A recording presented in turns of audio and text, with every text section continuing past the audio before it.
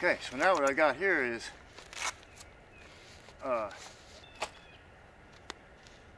yeah, it's a water bottle that filters water. And this is the military type. It's like a life straw or whatever. So it has a filter right here. A little micro biological filter that it'll filter out lead even. It gets everything out of the water. And then you screw this on. And of course it has a straw right there, see?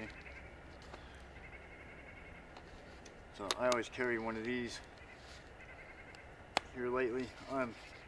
Never used to really care much about using one of these, but now I do. Now I see the importance of having something like this. And you can make, equivalent stuff from things out in nature. You can make a water filter that's, a layer of charcoal and sand and gravel and, layers of material like that, and you pour water through it and it filters out everything and gives you clean water at the end. But, it can take a lot of effort to gather all those materials together and put them in one place at one time to be able to do that. It's not a quick, easy thing. This is quick and easy.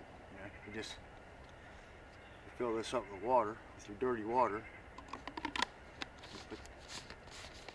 Put the lid on, and then you can either drink directly from this, or you can squeeze the water out into another container and do a large volume of water that way.